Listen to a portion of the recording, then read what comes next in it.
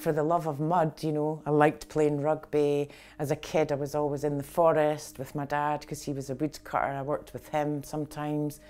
And this idea always being, and then it was like that aha moment when, you know, I started to play around with the clay and think, wow, you know, this is something that I have a really big interest in. So a lot of it's self-taught, a lot of it is trial and error, you know, digging up clays and making, you know, fire pits at home and making my own kilns.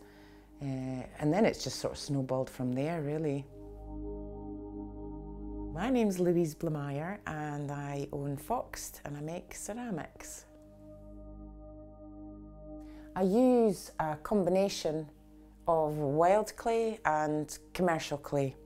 So the wild clay, I'll gather that in small amounts locally. And once the clay's ready, I'll then wedge the clay, which aligns all the particles so that I can work with it in slabs. And once the slabs are rolled out with the rolling pin, I can then cut out the sections for the bothies in particular. And then they'll be joined together with a method that they call slip and score. So that's put together, and then the bothies will have 2 firings in the kiln. And so all in all, they probably take about, I'd say about 2 weeks from start to finish, because there's a lot of drying time involved. The bothies themselves, sometimes they have an element of wild clay in them, and other times it's just commercial clay, which I buy locally. As a single parent, you just no time, you've no money.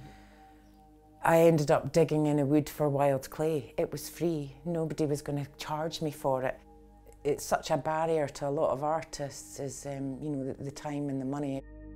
Seen SDX on social media and it just sounded, as soon as I saw it, I just thought, that's just perfect, you know, that is just the perfect way to go about selling. I think it's about 5, maybe 6 years I've been with SDX, and year on year things have got busier for me. You know, I've had to expand a little bit, but obviously not to the point, because I want to stay small. You know, it's a lifestyle as well, you know, being able to afford the things that you need to live, but also to be able to create your artwork. Through SDX, I've certainly had a lot of outside interest I've had quite a few commissions that I've followed through and completed, met some customers, some really lovely customers that I still work with today, who often commission things. Yeah, it's a really good way to network as well, certainly for your customers and other artists as well. I managed to meet quite a number of other artists in this area and further up north, so that's been really nice.